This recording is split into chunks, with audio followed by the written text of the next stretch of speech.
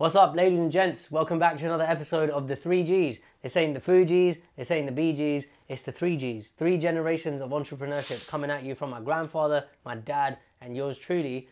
Well, how you doing? I'm all right. I said it's coming from you, from my Pitaji, which is your granddad. What does that actually mean, Pitaji? My dad. Okay, cool. It's just a respectful way. So we started this podcast to give back. We're excavating our heritage. I'm really enjoying that phrase. And our ancestry. We're using it. Yes, but by doing this, we're revisiting what we got from my granddad, who came to this country, couldn't speak English, started a bunch of businesses. He was told he couldn't rent a property because no blacks, no dogs, no Irish. Went through a bunch of adversity and paved the way for us to be able to do what we're doing here. If it wasn't for him, none of this would be possible. Yeah. Now today I've got quite the topic. You ready? Buckle up, cowboy. This is gonna be a fun ride for you, and everyone watching. So let me ask you a question. You ever seen adverts from universities on TV or YouTube or anything like that? Adverts? Yeah. Like the university of whatever advertising to. Yeah, I have. Yeah, and do you ever hear a university advert that goes like this? Hey, stupid, are you struggling to get a job? Well, you better come to our university so you can get the skills to go and get a job. Do you ever hear them advertise that? Never. Why? Maybe too truthful. That's rude. No, in my opinion, yeah, universities, yes, it is a business. Let's not hide away from the fact that the university is a business. Now, I've got very strong negative opinions about it, but I'm going to park that for today's episode. I want to highlight what universities are doing very well that every business owner can learn from. Okay. So the university doesn't come at you with, hey, I'm going to turn up the heat on you and try and pressure you into taking one of my spaces for this super expensive course. That, look at this, they're selling you something you can't even see. It's intangible. They're not guaranteeing you shit. And look at what they're doing so well. They got one word that they're obsessed with, and it starts with F. Let's see if you can guess it. F. One word. Finance? No. Future. Oh, okay. They're marketing to students based on an invisible future that they might not even get. It's exactly the same for coaches.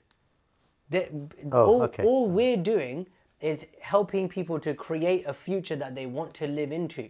Same with universities, just in a very different capacity. The university is like, look, I'll use myself as an example, right? My commitment level at university was like, here, basically fuck all, non-existent. Other people on my course, there was this chick, I can't remember what her name was, yeah? Dad, anytime you see her, she would have some kind of notes in front of her. I once walked to KFC with her. She was talking about, oh, this lecture and that lecture. I was like, you need to chill out. Anyway, like, her commitment level was up here and mine was down here, right? We're paying the same amount of money for the same course, but we're enrolled in a different future. She's enrolled in her future up here.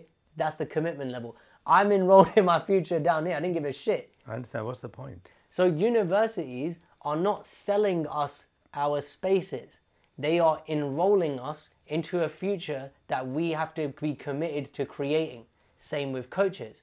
In my opinion, I don't think anyone should be selling anyone a hard sell. Like, hey, if you don't do this coaching with me, then your life's going to be fucked. It should be, I don't like using the word should, but okay, let me say it could be instead. Hey, you're saying that you want to have a great relationship with your partner. Yeah, that's the future you want to create. Let's work together on the possibility of what that could be for you. Let's spend some time together looking at that. That's what you're going to be buying from me. The capacity that you're going to be, the capacity of the role of the coach is how enrolled and committed is my client to creating that future. Universities, they have criteria. You got to get the grades. You got to move down here. It's very selective. This is what we're talking about in the last episode, right? 1 second. In the last episode, we're talking about be selective with your clients, don't chase the money.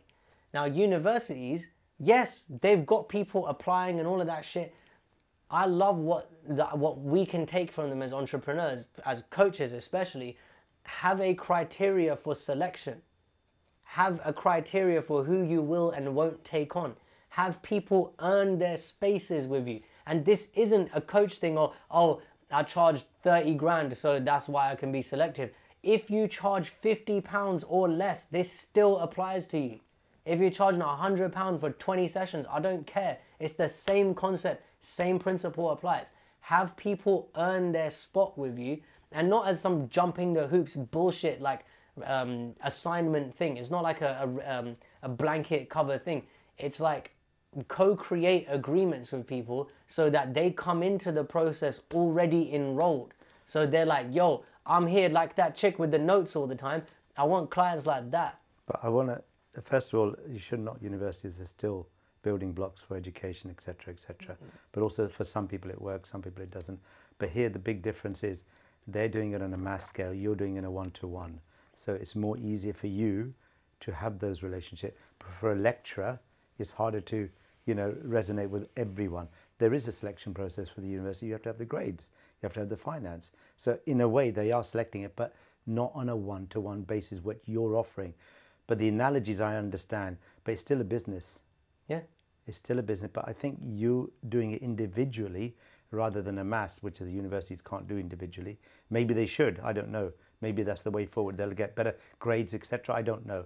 But the demonstrations are saying it's still a business, it's still selective, but you're in charge, and so are they. They can choose. I really like this analogy. I'm going to stick with it for a bit. The universities thing is really interesting because, like, look, if we look at universities compared to, I don't know, let's say like, I don't know, someone in an industry that's giving you a hard sell. I don't feel like the university gives a shit about anything enough to give you a hard sell. Like you said, they're mass marketing, right? Yeah. They've got people coming to them. Now, as a coach who's only doing small one-on-one, you know, small numbers one-on-one, right? I'm not mass marketing to anyone. And I'm willing to get on the phone with everyone who says they want something. It's like, you know, the course people at the university, the people who are in charge of admissions, right? They'll talk to you. They'll get on the phone with you. And their criteria, their selection process is rock solid. You don't make the grades, you don't get in. We'll talk to you, we'll spend time with you, but, you know, we might tell you to apply next year. That's the same for me. Now, I had someone ask me recently, what can we do for £1,000? I said, right, I'm prepared to do this with you. You come to my intensive, give you a couple of sessions, or you can go and hire this coach, do 6 months with them, and come back to me after that. That's my way of being like, reciprocating the good in the world. I think you've got a holistic approach where the universities haven't. They can only offer what they have. They cannot go around recommending because they've got different criteria. So that's where your business is different. But I understand what you're saying. You have to basically have some connection with the people you want to talk to, whether it's positive or negative, but at least there should be some connection, which I understand. And also it's the slowing down. That's really what I want to hit on the head with this topic, right? You know, I never believed you until I actually put it into practice, because why am I taking so many instructions? Why don't I just select? Instead of having 20 instructions, why don't I just keep 10? I've got a better chance of selling those rather than the 20, because I'm giving more attention, I'm being more potent, and therefore more successful. And if you say to people, hey, by the way, Jeff, just so you know, yeah, we only take 10 instructions a month or a week, whatever it is. They are impressed. Fuck the impressed. It's important for them to understand. Number one, getting a high quality of service. Number two, not just anyone can sell their property through you. And I think it's the same for me. Like, I'll say to people, hey, just so you know, yeah, if we do this, I only take on 20 clients a year, maximum, right? That's number one. Number two, there's going to be books to read. Do you like reading? You're going to have to start liking it, bro, because that's how you're going to get the most out of this coaching. Number three, do you like doing homework? Because you're about to get a lot of it. Do you like getting rejection? Because you're about to go and talk to a bunch of people. You know, like one of my clients, he hired me to help him get more confident talking to women, right? And I said to him, you sure you want this? Yeah, he goes, yeah. I said, right, we're going to go to central London, we're going to go to Oxford Street, and we're going to stop women in the street in a respectful manner and talk to them. It's not going to be no dirty talk, pickup lines, bullshit, yeah? You're going to go and start real conversations with real women on the street. You're going to ask them, how was your day? I like what you're wearing. Can I get your phone number? I'd like to hang out with you one day. Something like that, yeah? It's not a script, but he goes, oh, I don't want to do that. I said, good. Then don't spend your money here. Go speak to someone else first. Do something else first, then come back to this later. There's a selection criteria, and I'm not doing it from an ego place. I'm doing it to look out for people. That's the big difference here. This is what my granddad, I feel like what my granddad was on. Looking out for people, it will come back to me. But I think you're demonstrating a situation like coaching. It's going to be awkward moments. But the thing is, if you don't go through them and you're not prepared to invest that time and money and action them, information to transformation, what is the use? Yeah. That's it. That would be like someone saying to you. It was similar to what my dad said, oh, you did that valuation. What did they say? And there was silence. Because I didn't ask them anything. I lost the instruction. But he said, why did you lose it? I said, I don't know. He goes, you didn't get into that conversation. And he rang the guy back. He said, oh, well, the others offered a better rate. And also, instead of 4 months, they offered 2 months. So I made a note. And lo and behold, 2 months later, I get the instruction. 4 months later, they moved. But had my dad not told me that, I would have been too sheepish to go back. But sometimes you have to take it on the chin. You have to understand that this is what the client wanted. You didn't deliver it. So are you going to live and learn, or are you just going to spurn the moment and say, forget it, I'm not going to do anything with this? That's ego. Yeah, and this it is. You know, with my first coach, right? The incredible Dan Warburton. Shout out to you, Dan. I don't know if you watch these episodes, but much respect. Dan said something to me that changed my life forever. He goes, Sachin, it's cool to have people pay you. I thought it was get a haircut. Oh yeah, I did have long hair back then. And a fat beard. He loved it though. He said it was a good look.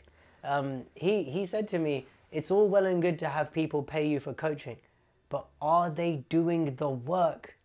Not just the work inside the sessions. Are they doing something outside of that? Are they actually going to read the book? Are they actually going to go and talk to people? Are they going to start their business? But I think there's a difference between commitment and non-committal.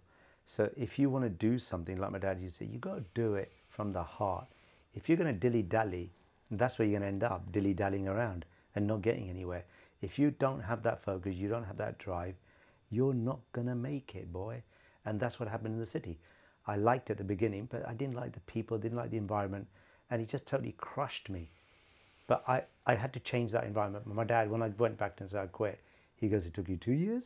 So he knew that I wouldn't like it. But the thing is, I thought it was a good fit, but my dad knew that once I've been in my own business, I've been in that environment of sole trader, my dad was, then he became a company, blah, blah. It rubs off on you. And he always said to me that magic thing, being in business is a privilege, son, and don't you bloody forget it. And that still in my head, I'm saying to you, it's a privilege what you're doing, and don't spoil it, and don't take it for granted, because not everybody can do it. But you got to cherish that, embrace it, and then go out with it, because that's your personality. Because if you can grow from negativity, which is what we discussed earlier about your 0+, that was a watershed moment. I actually understood what you said and why you called it 0+. But if you can take those negative vibes and turn them into positive vibes and improve your personality, your capability of doing things, then you're on the right track. But if you haven't got those attributes and you're not prepared to invest time in those negative things becoming positive, then forget it. This is why I credit my coaches a lot. Ankush, Keith, Johnny, the Steves, you know, like I credit these coaches a lot because I wouldn't be able to do like you've seen me. I go head on into things. I just do stuff. Like I take event action quickly. Remember, I booked my retreat within 5 days of having the idea. I booked this intensive within 2 days of having the idea.